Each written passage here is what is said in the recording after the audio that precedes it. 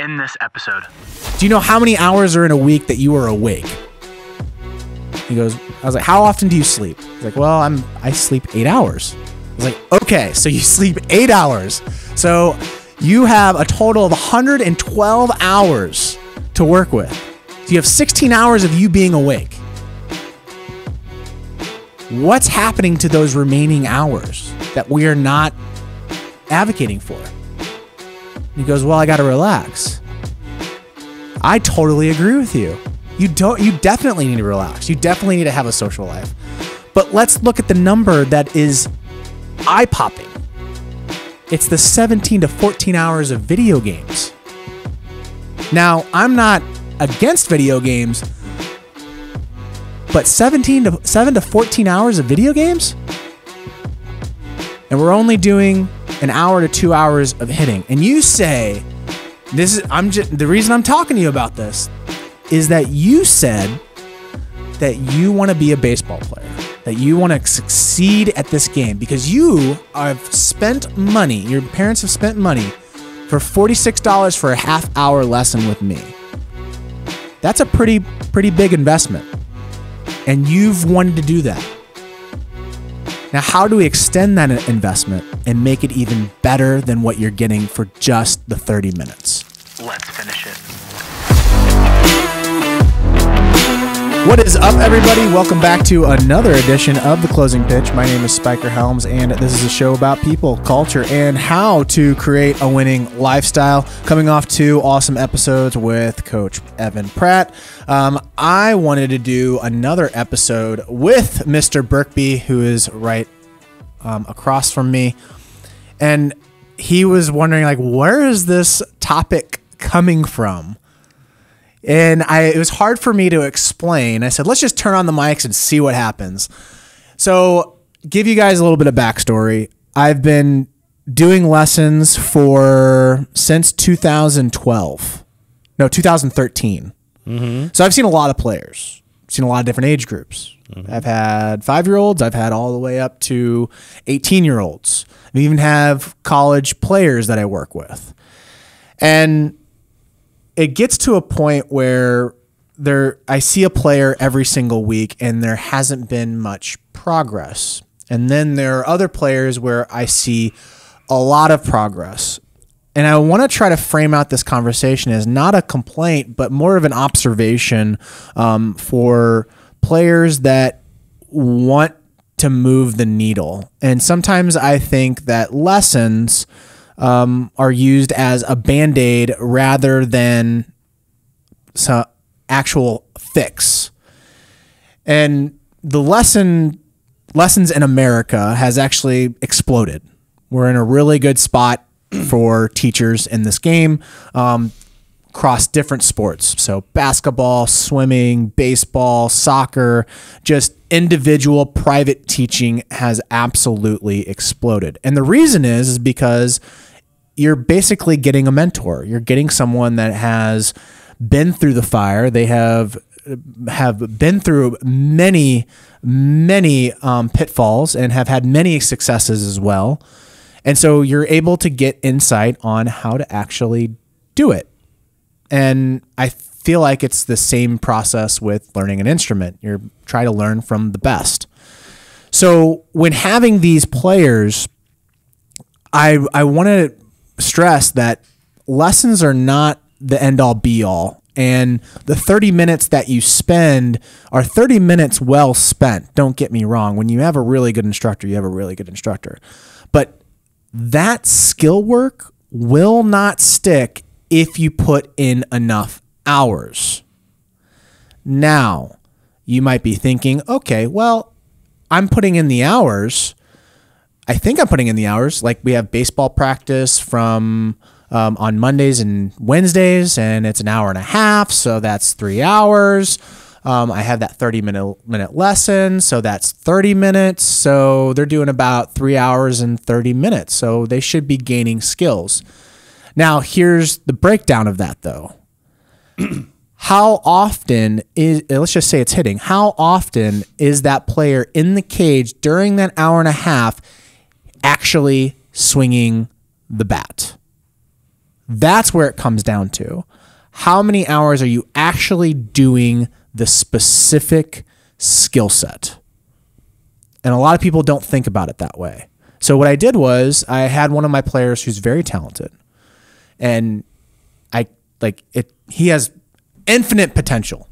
He's big for his age. He's athletic. He's swinging a wood bat, a -3 wood bat at his age too, which for a lot of those guys, they're swinging those DeMarini hot bats. And I said, man, like, how often are you in the cage? And he did the breakdown. I gave you the breakdown. That was his breakdown. Then I said, how often are you hitting during the practice? And he goes, ooh, that's a really good question. 20 to 30 minutes, maybe? So let me get this straight. So you spend 20 to 30 minutes each practice actually swinging a bat, not you sitting on the sides and waiting.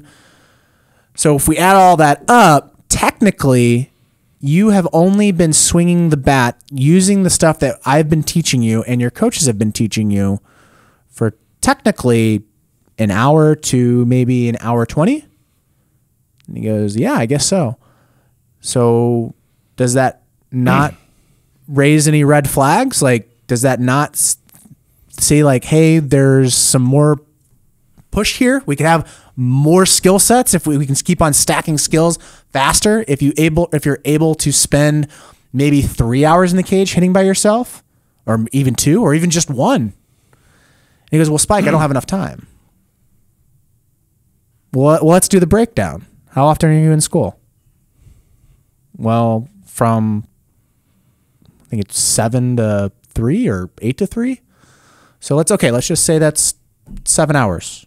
A normal work week is a 40-hour work week, right? He's like, oh, I didn't know that. I was like, yeah. Your dad does 40 hours a week. I do 40 hours a week. It's 40 hours, and school is 35 hours. So you have an extra 5 in there that you have able to spend. He goes, well, I have basketball practice. I'm like, okay, perfect. Really good example. How many basketball teams are you playing for? He goes, 2. Okay, so how many times do you practice basketball? And he goes, once a week for both of those teams, and then I have games on the weekend. Perfect. How long is practice? An hour and a half. All right. So where's the other hours? There's more time there that you can spend. He goes, well, I have homework. How often do you do homework? He goes, probably an hour. So this is the breakdown that I have for him. So you have 35 hours of school, 12 hours of basketball, 7, and then I asked him about video games. How often do you play video games? He's like 2 hours. I was like, okay, so you have 7 to 14 hours of video games. You have 1 hour of hitting, or 2 hours, hour and a half of hitting, 5 to 10 hours of homework, and then you have 14, let's just budget in some eating. So 14 hours of eating. So your total hours of activity is 74 to 86 hours. Do you know how many hours are in a week that you are awake? He goes, I was like, how often do you sleep? He's like, well, I sleep 8 hours. I was like, okay, so you sleep 8 hours. So you have a total of 112 hours to work with. So you have 16 hours of you being awake.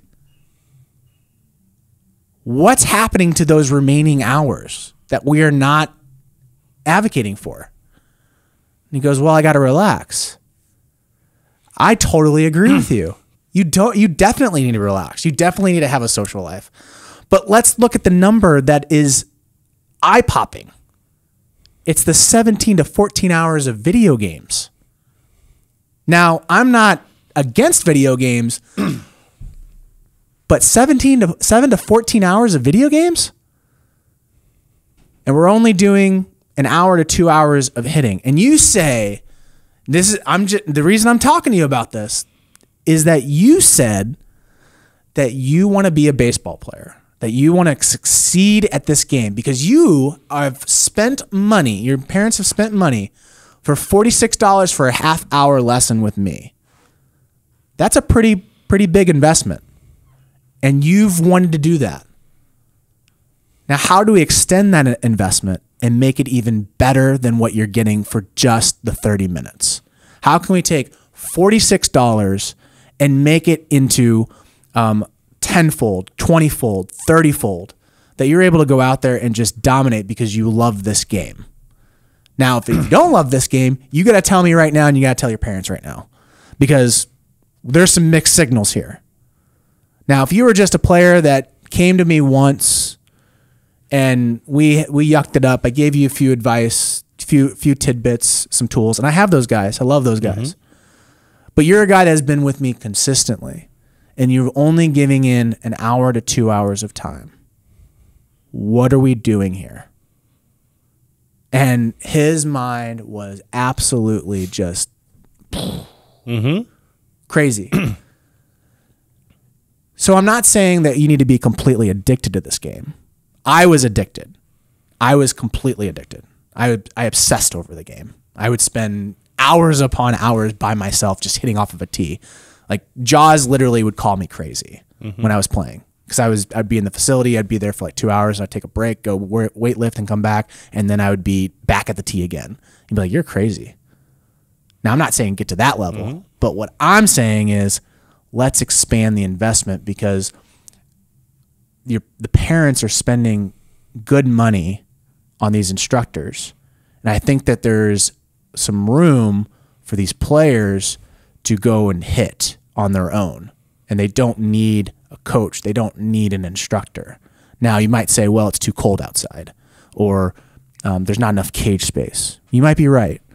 But you do have a basement, and there's nets on eBay that you can get for a fairly good price.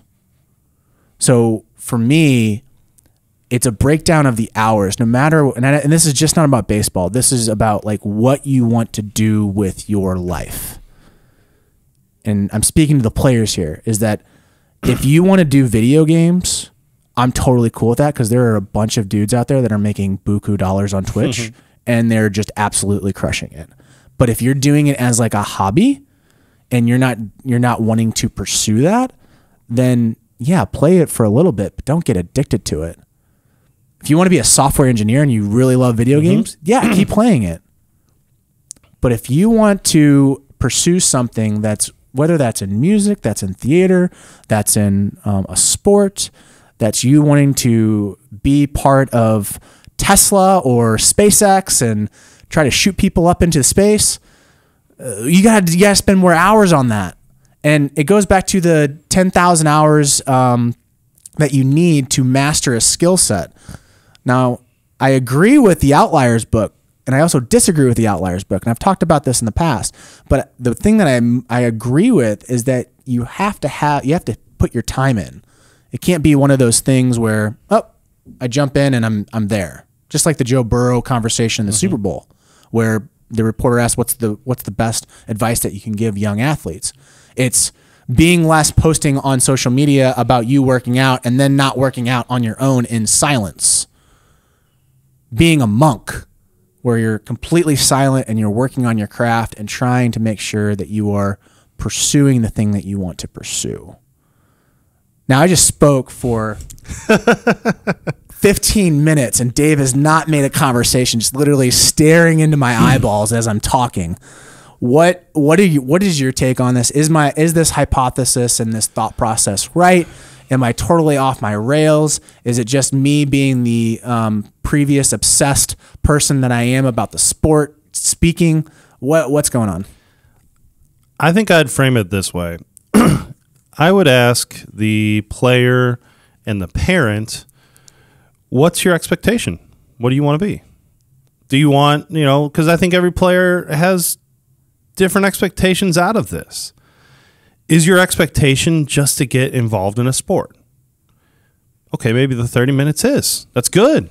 It's great. Totally You're overdoing it. It's fantastic. Is your expectation to make a team, be a part of a team? And that's great. Cool. Maybe a little bit more, right? Maybe take that lesson, do a little bit more effort on it, okay? Is your expectation to be one of the best players on your team? Okay. Well, now we're talking about a little bit more time spent. Is your expectation to be one of the best players on the league that you're playing in? Whoa. Now we're talking about a lot more time. Okay, a lot more time spent on your craft. at what you're doing. Is your expectation to be one of the best players in your school? Now we're talking about a lot more time. Is your expectation to be a guy who goes on to play in college professionally? Do you want to be a major league player? Now we're talking about an infinite amount of time. There's so many different ways to look at it. I get that question all the time, and I think that sometimes the expectations don't align with the time needed to actually make that happen and make that become a reality. We talk about, when we've seen it a bunch in the past of players coming every week for 30 minutes, and I have these conversations all the time. I try to start off every single lesson with, well, hey, talk to me about the last week since I've seen you. What have you done? Have you been throwing? I want to know, number one, is your arm ready to throw today? But I also want to know, were you working at the stuff that we talked about? Did you do anything in practice? Like what went good, what went bad? Did you work on your own? How did that go? So that can give me a lot of answers as to what we should be working on today as well. I get a lot of answers, and even this time of the year in February where you're ramping up for the year and you're ready to be playing games in a month, I didn't really do anything. And that's okay. Probably not great from my standpoint, but well, then our expectation shouldn't be to make huge jumps. We're probably going to talk about the same things, which you in turn as a player are probably not going to like. Because in your mind, we should be progressing. We should be going on to something new. We should be making massive gains. I should be throwing 3 miles per hour harder. I should be doing this different, whatever. But the reality is you won't. You haven't really, you've gained 30 minutes in 1 week from your math breakdown. You've gained 30 minutes. That's better than 0 minutes. It's better than 29 minutes. But that's all. Now, if you say, I took the information that you gave me last week, Coach, and I went in my basement and I worked on it. And, we were talking about, for example, keeping my front foot closed on my swing or whatever it might be, because I open up and I really worked at that. Every night I went home and I hit 100 balls off the tee and I worked on that specific thing. And I'll be like, great, let's see how it looks. And boom, you got it fixed. Awesome. Guess what we get to do now as instructors? Progress. We get to move on to the next topic. It's an evolution. It's a constant evolution. There's never an end in sight. I've never once gotten to a player and been like, you've done it. You've completed everything I possibly have for you. And now there's nothing else I can possibly say to you because you are the most complete baseball player ever created, and there's nobody that's better than you. That will never happen. But we get to keep progressing. We get to keep adding on. The players who are the self-starters, and again, it's to me, we go back to this. Not every player has to be that way. There's so many different experiences in this game. Sometimes just making your 12U team and building friendships and having that seasonal experience is all that player needs, and all that family needs or wants. And that's great. Let's get you there. But if the expectation is to get further than that, then I think it's understandable that the player needs to understand the time that's needed to get those goals, to obtain those goals. So I think it's just understanding that. And that, yeah, I mean, you come in once a week, and I've had players where we progress every single week. And in 1 year, 2 years, 3 years down the road, they are just completely different individuals. And I've had players that come in once a week or once every couple of weeks, and 2 years down the road, we're talking about the exact same things. That's okay, too, if you're understanding that that's what we're going to do. And it's just, what are your expectations out of this? And I think it's also understanding the services that are involved when it comes to youth sports and teaching. I think from a season standpoint, being able to learn from a coach, especially a dad figure, is super important. I also think that baseball camps are extremely important because it's more of a group setting and you're playing the game and there's going to be some type of teaching. But with private lessons, that's the most interesting service out of all of them, because it's a one-on-one intimate session where it's just literally, I have to literally be on my game for 30 minutes straight. I can't be off my game for 30 minutes. And that's back to back to back to back to back to back to back. So I have to teach I have to have a continuous conversation for if I have 4 hours of lessons, it's 4 hours of continuous conversation. Now, with a player, I think the question is, what's the player really need? Is it more of an introductory? Then yeah, camps and group sessions are perfect. If it's for a lesson, maybe it's to see if they do like lessons. But I think the ones that I'm concerned about is also the ones that have continuous lessons over and over and over again, and they get frustrated. That's where this podcast really stems from. This episode is the guys that are super frustrated that they're not progressing, and they've seen an instructor over and over and over and over again. The instructor can only provide information, and they can point out certain areas of mechanical flaws, but at the end of the day, it comes down to the driver. And the player's the horse. They're the horse and the driver. The coach is literally just the mentor. He's the consultant. I can take you to water, but you got to be able to drink that water. Well, that's what I try to impress upon that to the players and the parents specifically all the time, is that this 30-minute lesson or this practice or whatever we're going on, it means absolutely nothing if you don't understand why we're doing it. If you cannot verbatim respond back to me as to why this mechanical adjustment or this drill or why we're doing something different is going to benefit you, then it's a waste of time. It really is. Because there's no way then once you leave that lesson and you so-called go work on it on yourself, there's no way you can actually do it right. You won't understand it. You'll just go back to doing all the same things that you used to do because it's habit.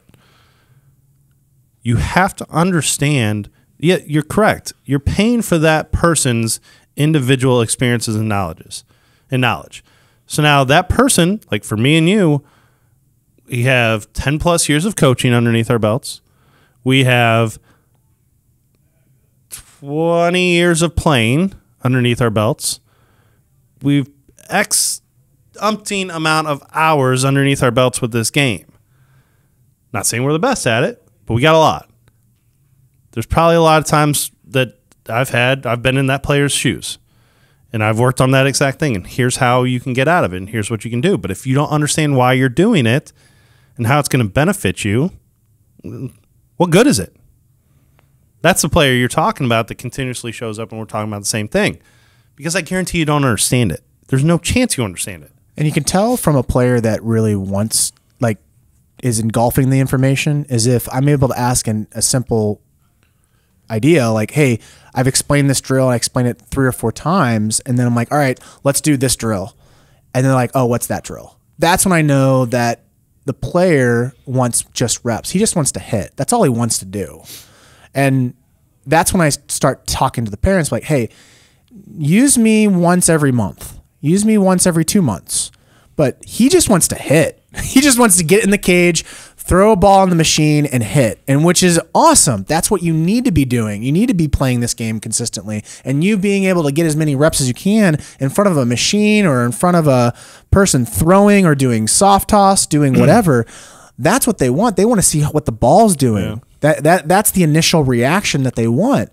Then as they start getting more reps, that's when they're going to get more interested. Like, how do I hit it farther? How do I hit it harder? That's where the instructor comes in. So I think this is also an episode for instructors too, is recognize what players you have. And if you're saying a drill and you've said it 3 or 4 times and you say, hey, we're going to do open face today, and that player doesn't know what open face is, that's a They're direct, that's a direct signal of talk to the parents and say, hey, I love your kid, but he just wants to be in the cage and hit. And I think you spending $46 for 30 minutes, I think you could get a cage for half the price and just put balls in the machine, and that's all he wants. He wants to hit, and he wants to get your reaction. He wants to see like, hey, did my dad like that? Did my mom like that? What'd you think of me doing this? That's what he wants or she wants. Yeah, for me personally, I can always tell when a player's into it and when a player's actually taking the information and running with it and this is always on a different time frame because some adjustments are either easier than others, but I can always tell when that player comes back to me after performing the issue wrong again and goes, oh, I felt that. Yep, oh, that's 100%. I got it. Because you now know that player's done 100, 200, 1,000 reps focusing on that one feeling of change, and now they understand that, oh, that's the issue again. That's when they make the change. And then they do that over and over and over. And you don't get to that point of curiosity without experiencing a lot of swings or experiencing the thing. Like, example, you have to have an introductory. So I always think about it as instruments. So the best thing that has happened when I was younger was I was introduced to, do you remember the recorders that they give you? You never had a recorder? Maybe, I don't know. It's like a little flute thing. Oh, yeah. No, everyone had it, yeah. So that introduced me to instruments, and I had no idea what I was doing, and it was only like 3 little buttons. Yep. And it was cool because I could make some sounds off of it, and I would play with that thing all the time. Sure. And then it got me into when the band came available for my grade school. I was all in. I was like, I want to do an instrument. I just want to do it. I sucked at instruments, by the way. I'm not very good, but it got me introduced to it. And then I wanted private lessons from that. But it wasn't until I started playing with my saxophone and seeing what I could do with it, going to the classes and the group sessions that we had at school. And then finally, one day I said to my mom, I was like, hey, I want to do some private lessons. I want to learn how to do this thing a little bit more. And then I kind of got tailored away from it. And then that's what life is. But I think that's a really good example of, from the sports side, is that you got to put in those minutes and those hours and get introduced to the game, and then go to group sessions, and then do it on your own with your own family or your friends, and then start adding in that private instructor. That's where I think that it benefits the person the most. Well, and yeah, I'll stop beating the same drum, but it also comes down to the communication from the parent and the player with each other of what is our expectation of this. Just don't go blindly into it. I mean, that's not bad. There's nothing bad about going out and trying lessons or going out and trying to find a person of expertise and get information from. There's nothing wrong with that. What's wrong with doing that over and over and over again is if the expectations don't align with the work ethic. That's where I think the problem falls, because then you're going to be angry at the instructor. You're going to be angry as a player because you're not getting the expected results that you think that 30-minute, that hour, that practice should produce.